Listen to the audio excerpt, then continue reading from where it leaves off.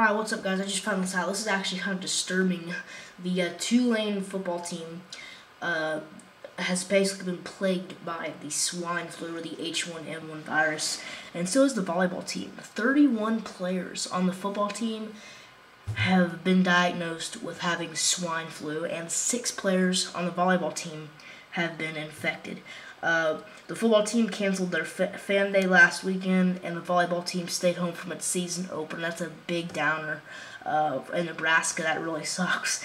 And, basically saying that they've never had anything like this, and that's true. And, as these football teams, they're in the dorm rooms, they share the, same lockers, dorm rooms, everything. And it's very easy to contract a virus like that. But similar situations have been reported in Duke, Texas Christian, and Alabama.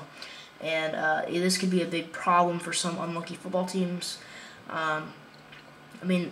Tulane very well could lose games. 31 players is a lot.